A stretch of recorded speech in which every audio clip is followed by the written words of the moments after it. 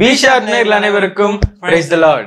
உங்கள் அனைவரையும் மறுபடியும் இந்த வைரஸும் விசுவாசிகளும் என்ற நிகழ்ச்சியில சந்திக்கிறதுல ரொம்ப சந்தோஷப்படுறோம். ஆமாங்க, இன்னைக்கு நம்ம 3rd எபிசோட் வரதுக்கு முன்னாடி என்னன்னு பாத்தீங்கன்னா ஒரு சின்ன மியூசிக் வீடியோ ஒன்றும் ரிலீஸ் பண்ணியிருக்கோம். அந்த மியூசிக் வீடியோல என்ன பாத்தீங்கன்னா ப்ரே ஃபார் வேர்ல்ட் அப்படின்னு சொல்லிட்டு ஒரு வீடியோ ரிலீஸ் பண்ணியிருக்கோம். அதை போய் செக் பண்ணுங்க. ஓகே, இன்னைக்கு நம்ம இந்தியாவோட ஸ்டாட்ஸுக்கு போகலாம்.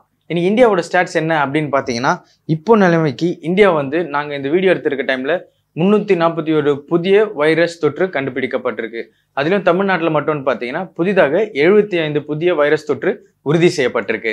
தமிழ்நாட்டில் டிஸ்ட்ரிக்ட் வைஸ் பார்க்கும்போது கோயம்புத்தூர்ல 33 கேஸ், திருநெல்வேலியிலும் 29 பேரும், சென்னையில் 29 பேரும், ஈரோட்டில் 21 பேரும், தேனியில் 20 பேர், நாமக்கல்ல 18 பேர், திண்டுக்கல்ல 17 பேர், மதுரையில் 15 பேர், செங்கல்பட்டுல 8 பேர், திருப்பத்தூர்ல 7 பேர், சேலம்ல 6 பேர், சிவகங்கை கன்னியாகுமரியில் 5 பேர், விழுப்புரம் தூத்துக்குடி காஞ்சிபுரத்துல 3 பேர், வேலூர் திருவண்ணாமலை திருவூர் கரூர்ல 2 பேரும், விருதுநகர் திருப்பூர் திருச்சிராப்பள்ளி தஞ்சாவூர்ல 1 பேருமா.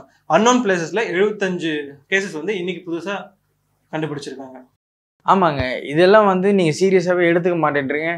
இப்படி ஸ்பீடா ஸ்ப்ரெட் ஆகிறதுக்கான காரணமும் இதுதான். நீங்க இந்த லாக்டவுனை சீரியஸாவே எடுத்துக்க மாட்டேன்றீங்க. இது எவ்வளவு வேகமா பரவிட்டு இருக்கு, இதனுடைய வீரியம் ரொம்ப அதிகமாவே ஆயிட்டு இருக்கு அப்படின்றத தயவு செய்து புரிஞ்சுக்குங்க. இதுல இருந்து நம்ம வெளியே வரதுக்கு என்ன பண்ணலாம், ஈஸியா இது நம்ம கண்ட்ரோல் பண்ணலாம். எப்படி அப்படின்னு கேட்டீங்கன்னா, சைனா என்ன ஃபாலோ பண்ணாங்களோ அதே தான், லாக்டவுன். இந்த லாக்டவுனை பார்த்தீங்கன்னா சைனா ரொம்ப சீரியஸாவே ஃபாலோ பண்ணிட்டு வந்தாங்க. அவங்க எல்லா ரூல்ஸையும் கரெக்டா கடைப்பிடிச்சாங்க. ஒரு எக்ஸாம்பிள் சொல்றேன். அவங்க என்ன பண்ணாங்க மெயினா அப்படின்னு பார்த்தீங்கன்னா, எல்லாருமே வீட்டிலேயே அடங்கி வீட்டிலேயே இருந்தாங்க. வீட்டில இருந்து 3 நாட்களுக்கு ஒரு முறை மாத்திரம் வீட்டில இருந்து யாராவது ஒருத்தர் மட்டும் 3 நாட்களுக்கு ஒரு முறை அவருடைய அத்தியாவசிய தேவைகள் வாங்குவதற்காக மார்க்கெட்டுக்கு வருவாங்க. வாங்கிட்டு அடுத்த 3 நாட்களுக்கு தேவையான காரியங்களை வாங்கிட்டு போயிட்டு அவங்களுடைய செல்ஃப் ஹைஜீன் அதெல்லாம் பக்காவா பண்ணிட்டு இருந்தாங்க. இப்படி அவங்க 3 நாட்களுக்கு ஒரு முறை மட்டும்தான் வெளியே வந்துட்டு இருந்தாங்க. அதனாலதான் அவங்களால ஈஸியா கண்ட்ரோல் பண்ண முடிஞ்சது. ஆனா நம்ம என்ன பண்றோம், எவ்ரி மார்னிங் டெய்லி காலையில பாத்தீங்கன்னா பைய தூக்கிட்டு எல்லாருமே மார்க்கெட் காய்கறி அது இதுன்னு அலைஞ்சு சுத்த ஆரம்பிச்சிட்டோம். ஒவ்வொரு மார்க்கெட்லயும் பாத்தீங்கன்னா குறைஞ்சது 300 பேராவது மார்க்கெட்ல தினசரி காலையில காணப்படுற அந்த காட்சிகளை நீங்க பார்த்துட்டு இருப்பீங்க. இப்படி இருந்தீங்க அப்படின்னா இந்த வைரஸ் நம்மளால கண்ட்ரோல் பண்ண முடியாது. இதனுடைய வீரியம் இன்னும் அதிகமாயிட்டே இருக்கும். ஸோ தயவு செய்து வீட்டில் இருக்கிறத தயவு செய்து பழக்கப்படுத்திக்கங்க. 3 நாளைக்கு ஒரு முறை மட்டும் வீட்டில இருந்து ஒருத்தர் வெளியே உங்களுடைய அத்தியாவசிய தேவைகளை வாங்கிக்கோங்க. நீங்க இப்படி மார்க்கெட்டுக்கு அடிக்கடி எதுக்கு போறீங்க அப்படின்னு பாத்தீங்கன்னா, உங்களுக்கு நோய் எதிர்ப்பு சக்தி கொண்டு வர காய்கறிகளையும் பழங்களையும் வாங்க போறீங்க. ஆனா இது உங்களுக்கே தெரியாத ஒரு விஷயம் நடக்குது. என்னன்னு பாத்தீங்கன்னா, நோய் எதிர்ப்பு சக்தியோட சேர்ந்து நோயையும் சேர்ந்து வீட்டுக்கு வாங்கிட்டு வந்துடுறீங்க. இதனால தயவு செய்து நீங்க இந்த நோய் தொற்றினுடைய சீரியஸை புரிஞ்சுக்க மாட்டேன்றீங்க. தயவு செய்து அடிக்கடி வீட்டில இருந்து வெளியே போறதை தவிர்க்க வேண்டும் என்று நாங்கள் தாழ்மையுடன் கேட்டுக்கொள்கிறோம். முக்கியமா இளைஞர்களுக்கு நீங்க என்ன பண்றீங்கன்னா, ஏரியால அங்கங்க கேங் ஃபார்ம் பண்ணி சுத்துறதும் பைக்ல சுத்துறதுமா இருக்கீங்க. உங்களுக்கே தெரியாம நீங்க மறுபடியும் வீட்டுக்கு போகும்போது அந்த வைரஸ் தொற்றுல உங்க வீட்டுல இருக்கிற அப்பா அம்மா தங்கச்சி தம்பி எல்லாருக்குமே அந்த வைரஸ் தொற்றுல பரப்புறீங்க. உங்களுக்கு எங்க சார்பா ஒரு வேண்டுகோள், தயவு செஞ்சு நீங்க வெளியே சுத்துறதை கொஞ்சம் அவாய்ட் பண்ணிக்கோங்க. இன்னொரு முக்கியமான விஷயம், இதனுடைய வீரியம், இந்த வைரஸினுடைய வீரியம் எவ்வளவு நேரம் அப்படின்னு பாத்தீங்கன்னா, காற்றுல 30 நிமிடங்கள் இதற்கு வீரியம் இருக்கக்கூடும். அதனால தயவு செய்து நீங்க வெளியே போகும்போது மாஸ்க் அணிஞ்சிட்டு போங்க. வெளியே போயிட்டு உள்ள வரும்போது தயவு செய்து உங்களுடைய கைகளை நன்றாக கழுவி கொள்ளுங்கள். இன்னொரு முக்கியமான விஷயம், உங்க வீட்டுல அந்த ஸ்டெயின்லெஸ் ஸ்டீல் மெட்டல்ஸோ இல்ல இந்த மாதிரி பொருட்கள் நீங்க அடிக்கடி டச் பண்ற திங்ஸ் ஏதாவது இருந்துச்சு அப்படின்னா தயவு செய்து அதை ஃப்ரீக்வெண்டா வாஷ் பண்ணிட்டே இருங்க. ஓகே, அடுத்து நம்ம என்ன பார்க்க போறோம்னா, நம்ம எபிசோட் 2 தொடர்ச்சியை தான் பார்க்க போறோம். ஆஸ் பர் சைக்காலஜிக்கல் ஃபேக்ட் என்ன சொல்லுதுன்னா, 21 நாள் எந்த ஒரு விஷயத்தை நம்ம பண்ணா அதுவே நம்மளுடைய பழக்கமா மாறிடுதுன்னு சொல்றாங்க.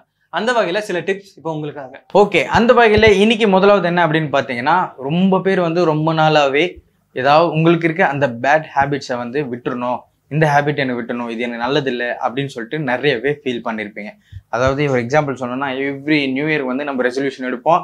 ஆனால் அந்த ரெசல்யூஷன் என்ன அப்படின்னு அடுத்த நாளே மறந்துடுவோம். அப்படி போயிட்டு இருக்கிற இந்த மாதிரி பேட் ஹேபிட்ஸை இந்த 21 நாள் நீங்க பண்ணாம இருந்தீங்க அப்படின்னா, உங்களுக்கு பண்றதுக்கான வாய்ப்புகளும் இல்லை, கம்மி தான் இருக்கு. ஸோ இதை அப்படியே 21 நாள் பண்ணாம பழக்கப்படுத்திட்டீங்க அப்படின்னா நீங்க அது மேல ஒரு வெற்றியை கண்டுட்டீங்க அப்படின்னு அர்த்தம். ஸோ தயவு செய்து உங்களுக்கு ஏதாவது ஒரு பேட் ஹேபிட் விட்டுணும் அப்படின்னு நீங்க நினைச்சீங்கன்னா இந்த 21 நாளை பயன்படுத்தி தயவு செய்து அதை விட்டுருங்க. அடுத்து என்னன்னு பாத்தீங்கன்னா, நீங்க ஒரு நல்ல கிரியேட்டிவிட்டியான ஆளா இருந்தா, உங்களுக்கு நிறைய டேலண்ட் இருந்தா, இந்த 21 நாள் அதை வளர்த்துக்கிறதுக்கும் அதை யூஸ் பண்றதுக்கும் ஒரு நல்ல டைம். அப்படி நீங்க டேலண்டான ஆளா இருந்தா உங்களுக்கு ஒரு சஸ்பென்ஸ் வீடியோ எண்ட்ல இருக்கு. ஓகே, மூணாவதா நம்ம என்ன பண்ணலாம், இந்த 21 நாள்ல வந்து என்ன பண்ணலாம் அப்படின்னு பாத்தீங்கன்னா, கண்டிப்பா அது ரொம்ப கஷ்டங்க. 21 நாள் வீட்டுக்குள்ளேயே இருக்கணும் அப்படின்றது வந்து ரொம்பவே கஷ்டமான விஷயம். பட் இது உங்களுக்கு ஒரு நல்ல இன்பமான மெமரியா எப்போ மாறும் அப்படின்னு பாத்தீங்கன்னா, உங்க ஃபேமிலி கூட நீங்க டைம் ஸ்பெண்ட் பண்றப்போ இந்த 21 நாள் வந்து உங்களுக்கு போனதே தெரியாது. அப்படி ஒரு செரிஷிங் மொமெண்ட்ஸா இந்த 21 நாள் இருக்கும். நீங்க வந்து உங்களுக்கு வந்து உங்க சைல்டுஹுட் மெமரிஸ்லாம் இருக்கு இல்லையா, அதெல்லாம் நீங்க திரும்ப கொண்டு வரலாம். சைல்டுஹுட் கேம்ஸ் அதெல்லாம் நீங்க திரும்ப கொண்டு வரலாம்.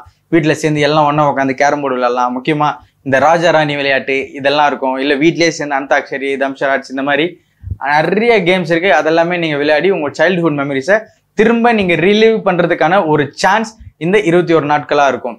ஸோ இந்த 21 நாட்களை உங்க ஃபேமிலி கூட எவ்வளவு நல்லா டைம் ஸ்பெண்ட் பண்ண முடியுமோ அவ்வளோ நல்லா டைம் ஸ்பெண்ட் பண்ணுங்க. இது உங்களுக்கு நாங்கள் கொடுக்குற மூணாவது டிப்பா இருக்கு. ஸோ இந்த ஃபேமிலி கூட நீங்க டைம் ஸ்பெண்ட் பண்ற இந்த முக்கியமான நேரத்துல என்ன அப்படின்னு பாத்தீங்கன்னா, ஃபேமிலியா சேர்ந்து நீங்க ஜெபம் பண்ணவும் மறந்துடாதீங்க. ஆண்டவர் வந்து நமக்கு இன்றைக்கு இன்னொரு வாக்குத்தத்தம் கொடுத்திருக்கிறார். என்ன வாக்குத்தத்தம் அப்படின்றத பார்க்க போறோம். அந்த வாக்குத்தத்தை நீங்கள் உரிமை பாராட்டி உங்கள் குடும்பமாக ஜெபித்து உங்களுடைய குடும்பத்தையும் நம்முடைய தேசத்தையும் பாதுகாத்துக் கொள்ளுங்கள். வாக்குத்தத்தம் என்ன அப்படின்றத இப்ப நம்ம பார்ப்போம். ஏசாயா தீர்க்கதரிசன புஸ்தகம் 25ஆம் அதிகாரம் 8ஆம் வசனத்துல பார்த்தீங்க அப்படின்னா, அவர் மரணத்தை ஜெயமாக விழுங்குவார். கர்த்தராகிய தேவன் எல்லா முகங்களிலும் இருந்து கண்ணீரை துடைத்து தமது ஜனத்தின் நிந்தையை பூமியில் இராதபடிக்கு முற்றிலும் நீக்கிவிடுவார். கர்த்தரே இதை சொன்னார். நம்முடைய கண்ணீரை துடைப்பேன் அப்படின்னு ஆண்டவர் வாக்கு கொடுத்திருக்கிறார். அந்த மரணத்தை வந்து ஜெயமாக்குவேன் அப்படின்னு சொல்லிட்டு ஆண்டவர் நமக்கு வாக்கு கொடுத்திருக்கிறார். ஸோ இந்த வசனத்தை உரிமை பாராட்டி ஜெபிங்க. உங்களுடைய குடும்பத்தையும் நம்முடைய தேசத்தையும் பாதுகாத்துக் கொள்ளுங்க. நம்முடைய தேவன் வாக்கு பண்ணினவர், வாக்கு மாறாதவராக இருக்கிறார். சரிங்க, ஷோவோட எண்டுக்கு வந்துட்டோம். மறுபடியும் முக்கியமான விஷயத்த சொல்ல மறந்துட்டடா. ஓகே, அந்த முக்கியமான விஷயம் என்ன அப்படின்னு பாத்தீங்கன்னா, நாங்க இந்த ஷோவோட எண்டில் ஒரு செக்மெண்ட்டை ஆட் பண்ண போறோம். அந்த செக்மெண்ட் என்ன அப்படின்னு பாத்தீங்கன்னா, உங்களுக்கு இருக்கிற அந்த டேலண்ட்ஸ், அந்த கிரியேட்டிவிட்டி, ஐடியாஸும் சரி, உங்க ஃபேமிலியோட நீங்க இந்த 21 நாட்களை எப்படி பயன்படுற விதத்துல நீங்க செலவழிச்சிட்டு இருக்கீங்க அப்படின்றதும் சரி, வீடியோவா எடுத்து கீழே வர இந்த வாட்ஸ்அப் நம்பர் 8110242449 என்ற எண்ணுக்கு வாட்ஸ்அப் பண்ணுங்க. ஏன்னா இதுல பெஸ்ட் வீடியோஸ் வந்து நாங்க இந்த ஷோவோட எண்ட்ல டெலிகாஸ்ட் பண்ண போறோம். ஓகே, இந்த நிகழ்ச்சி முடிவடைகிறது. இதே போல பல சுவாரஸ்யமான இன்ஃபர்மேஷனோட நாங்க உங்களை அடுத்த எபிசோட்ல சந்திக்கிறோம். Until then, this is John Paul. This is Boonsan. Signing off from V Square.